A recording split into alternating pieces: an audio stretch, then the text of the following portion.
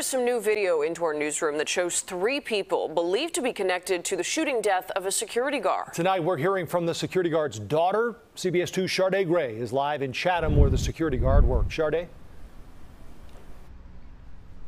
Joe and Marie, 53-year-old Edward Creamer was known as a husband, father, and grandfather who protected his family and even strangers.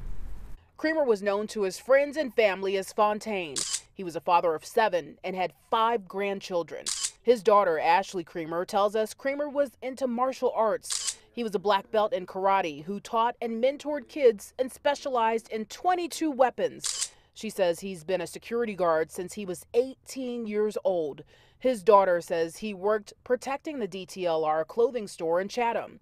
Police shared this surveillance video taken inside a store, shows the 3 people police are calling suspects, very clearly 2 men and 1 woman.